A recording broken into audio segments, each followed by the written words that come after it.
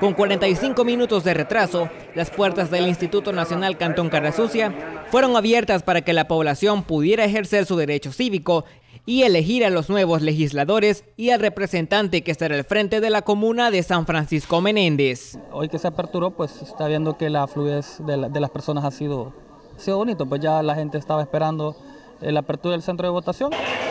El Centro Escolar José Antonio Salaverría, con un total de 15 juntas receptoras de votos instaladas, también fue habilitado para servir como centro de votación este 4 de marzo. Abrimos a eso de las 7 y 15 de la mañana y la gente que se ha presentado a votar no ha tenido ningún inconveniente. Ha sido fluido el proceso de votación y nosotros que estamos aquí como mediadores para que todo el proceso de votación se dé apegado al Código Electoral.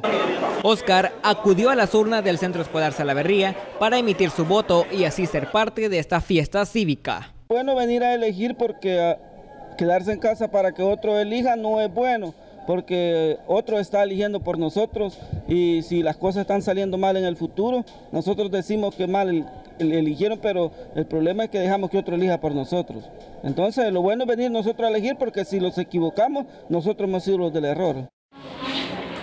El actual alcalde Narciso Ramírez esperó hasta horas de la tarde para poder emitir el sufragio en el Instituto Nacional Cantón Carasucia, que fue la sede oficial de la Junta Electoral Municipal.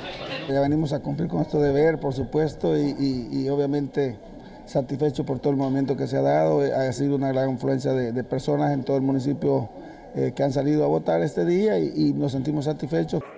Al llegar las 5 de la tarde, los 11 centros de votación fueron cerrados y empezó el conteo de votos. A eso de las 9 de la noche aún no se conocía un ganador oficial. Porque vamos a trabajar esta misma noche y madrugada para darle certeza y credibilidad al proceso y que la población y que los candidatos, los partidos políticos estén tranquilos. La Junta Electoral Municipal se declara desde este momento en el trabajo del escrutinio final para que nosotros podamos entregar la información a la Junta Electoral Departamental. Pero al final de la jornada, todo apuntaba a que existía una tendencia que favorecía al candidato por el PCN, Adin Cetino, quien fue declarado virtual ganador de esta contienda electoral. Para Carasucia Noticias, Byron Martínez. La rosada aquí y la otra allá.